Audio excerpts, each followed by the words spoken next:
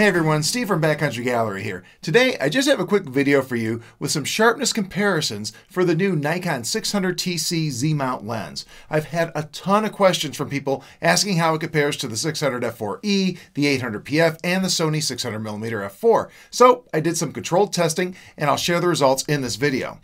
However, spoiler alert, all the lenses are outstanding. We're really comparing Ferraris and Lamborghinis here. If you're hoping to see a landslide win, you're gonna be disappointed. Before we start, please keep a few things in mind. First, this is a very small sample size of lenses, and although I think it's representative of the lenses I tested, I was only able to test one copy of each lens, so potentially your results may vary. Next, this test was just a focus target I use, but it was very controlled. I'll pop a slide up that covers all the things that I do to ensure accuracy. Feel free to pause if you're curious about my methodology. Finally, all these tests were at a relatively close range, like if you were in range for a frame-filling goal. So results from different distances may vary. Still, I think these tests will give you a pretty good idea of how the lenses compare. Let's take a look at the results. Also, please forgive the difference in audio. I had to record the next segment from my office. Okay, so we're going to start with the 600mm against itself. So basically it's going to be 600mm on the left and the 600mm with the built-in TC engaged on the right. So let's take a look at how the sharpness compares. And these are 100% crops here. This is zoomed in at 100%. And as you can see, it is strikingly close. If you look at the text size samples lettering here and compare them, you can see that the straight 600 has a very slight advantage over the 600 with its TC engaged. But man, it is really, really close.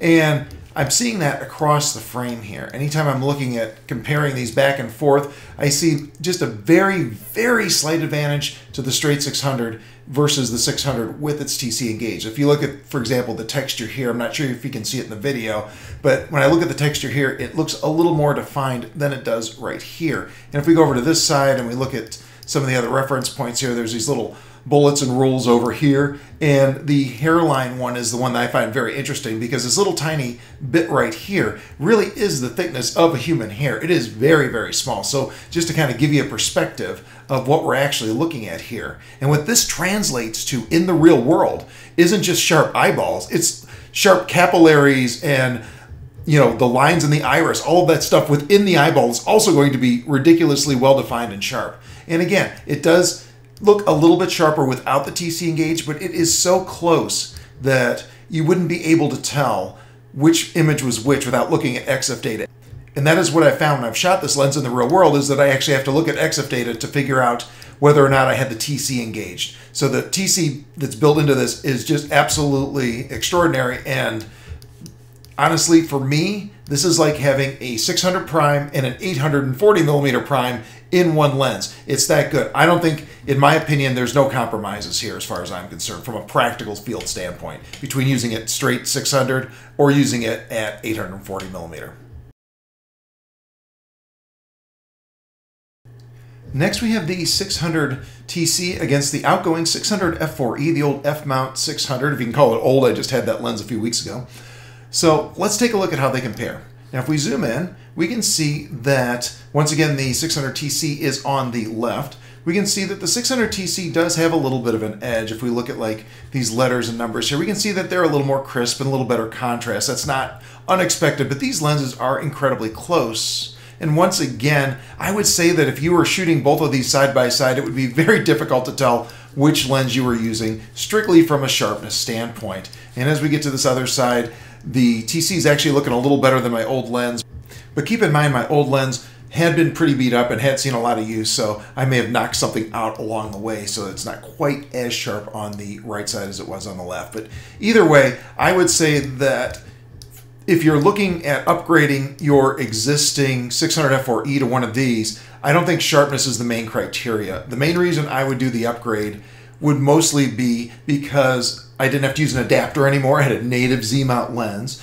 I have all the Z series controls on it, things like function rings and control rings and function buttons and all that good stuff, so that I'm getting more out of my Z camera than I am with just the old F-mount lens. And of course, the teleconverter. That's my main reason for the upgrade.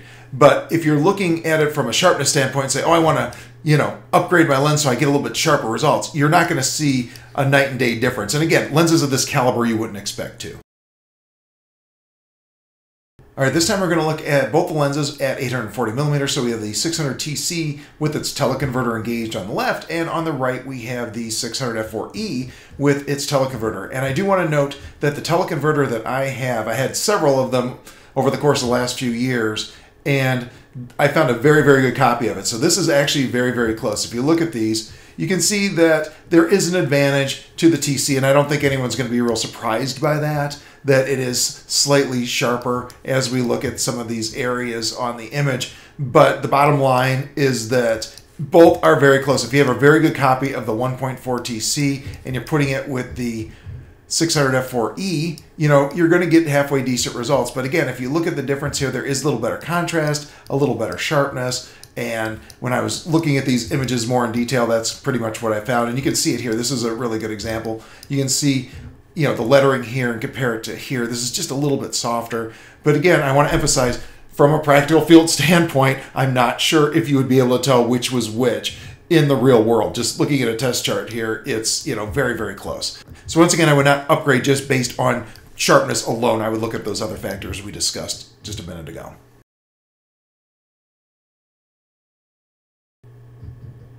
Next, we have the 600TC with the teleconverter engaged versus the 800PF, and this is by far one of my most requested comparisons. But the thing is, if you're hoping that one was going to be way sharper than the other, I got some bad news for you. They're pretty much the same. It is very difficult to tell them apart. Once again, the 600TC is on the left. And as you can see, we have really good sharpness from both lenses. I think maybe the 800PF might have a very, very, very slight advantage. Call it 2% or something, but it's not significant. So once again, I'm going to go back to it and say, I think from a practical field standpoint, if you were to look at both of these lenses, images taken with both of these lenses side by side, it would be pretty much impossible to tell whether or not it was taken with the 600TC or the 800PF. They're both really, really great lenses. I do think the PF might have a very slight advantage, but it is absolutely minimal. So there you go. If you were hoping to have a slam dunk one way or the other here, it's just not happening. You're going to have to make your purchase decision based on other criteria.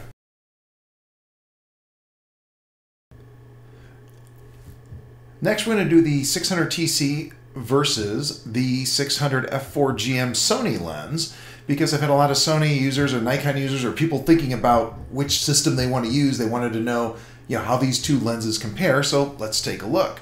So let's zoom in, and I feel like a broken record, but once again, it is very, very close. Looking at these side by side, I mean, these are really, really close. I think the Nikon might have a little bit better contrast, at least like in the reds and the blues here, but the Sony looks like it could be just ever so slightly sharper, but if it is, it's like, again, by just a few percentage points. I mean, it is incredibly close. So if you look at this stuff here, if we look at this hairline thing, the Sony exposed a little brighter at the same exposure. I'm not sure why. So just look at sharpness, not brightness, but these look to me like they are just really, really close. I think that, again, looking at this, it looks like the Sony might be just ever so slightly sharper, looking at some of the lettering and stuff here. But once again, I mean, from a practical field standpoint, you're not going to be able to tell these two lenses apart. They are both extremely good. So if you were trying to decide between Nikon and Sony based on the sharpness of their 600s, I don't think this is going to help you at all, because they're both incredibly good.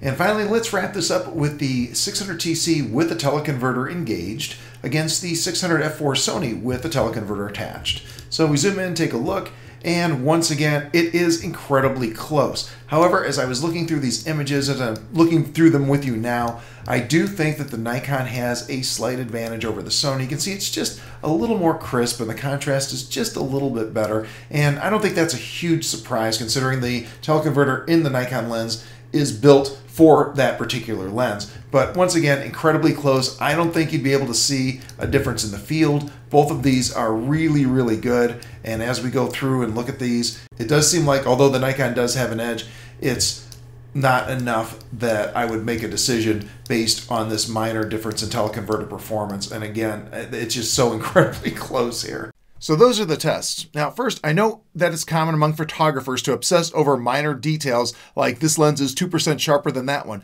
But the truth is, any of these lenses are going to blow you away. Overall, I'd use any of these lenses or lenses and TC combos without hesitation for professional work. And you know what? I do. All of them are simply outstanding, and if you're trying to choose between any of these lenses based on which is sharper, I think you'll need to find other criteria. I seriously doubt anyone could look at actual wildlife photos from these lenses and tell which lens or combo of lens and teleconverter is the sharpest. Everything tested in this video goes well beyond adequate sharpness and is deep within outstanding territory, bordering on insanely sharp. I honestly think the biggest limiting factor with these optics is the photographer's technique. Also, I've just updated my book, The Ultimate Nikon Z9 Setup and Shooting Guide for Wildlife Photography, for the Z9 Firmware 3.0. The book covers how I set each of my menus for wildlife work, why I set them the way I do, and how I leverage those settings in the field. Check it out. It's a must-have for every Z9 shooter. I'll put a link for it in the card above and in the description area for this video. As always, I hope you'll stop by my site and sign up for my free email newsletter so you never miss any of my videos, articles, or book releases. And as always, I'd love it if you would like, subscribe, and get notified. Thank you so much for watching. Have a great day.